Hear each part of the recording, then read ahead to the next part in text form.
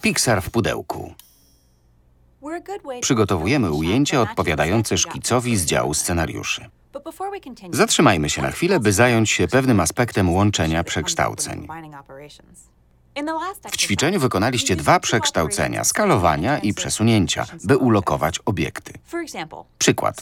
Przesunę ten obiekt o 5 na osi X i 3 na osi Y, a potem powiększę go dwukrotnie. A gdybym zmieniła kolejność i zrobiła skalowanie przed przesunięciem? W tym przypadku powiększam dwukrotnie, a potem przesuwam o 5 na osi X i 3 na Y. Wynik jest inny. To znaczy, że kolejność ma znaczenie, gdy łączymy skalowanie z przesunięciem.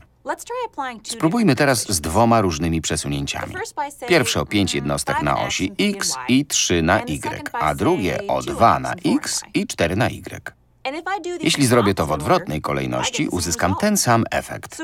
Kolejność nie ma więc znaczenia, gdy łączymy 2 przesunięcia. Kiedy kolejność nie jest ważna, matematycy mówią, że działania są przemienne.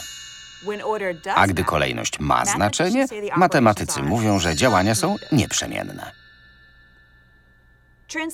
Przesunięcia są przemienne, bo przemienne jest dodawanie. Ale skalowanie i przesunięcie przemienne nie są. W szczegóły zagłębimy się później. Na razie w ćwiczeniu oswójcie się z tym pojęciem.